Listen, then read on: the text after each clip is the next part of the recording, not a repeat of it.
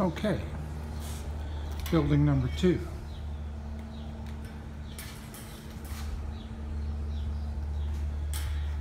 Original windows, older windows, updated on the inside, exact same layout as the one we just saw, except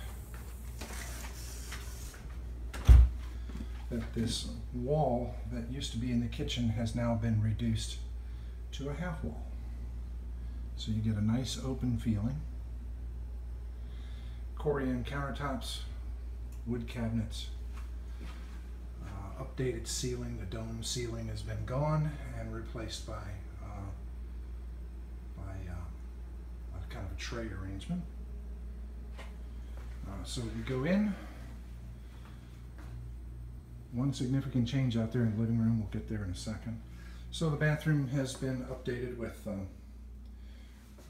undermount sink, Corian countertop, and so on, wood cabinets. That is a whirlpool tub there, or a jacuzzi type tub. They don't let you install those anymore. That's against the rules. Too noisy, I suppose. It looks like we have a newer air conditioner. Water heater says it's 2012.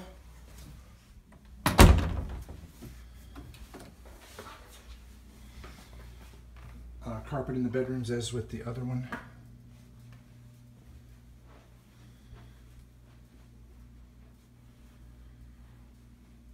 Closet exactly the same as the other one.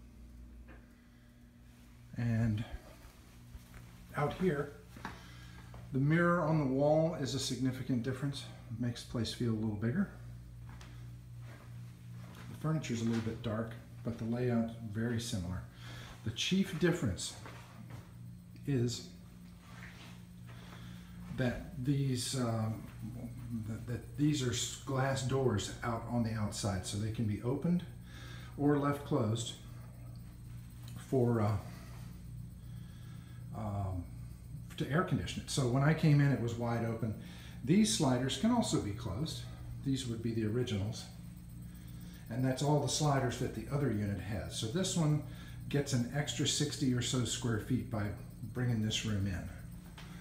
And that cabinet there, it's not built in, so you could take that out and this patio would get a little bit bigger. And we go out here, and so the view is of the north pool area.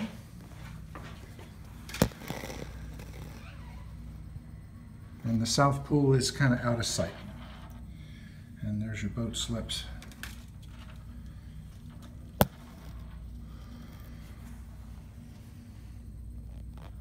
And that's pretty much it.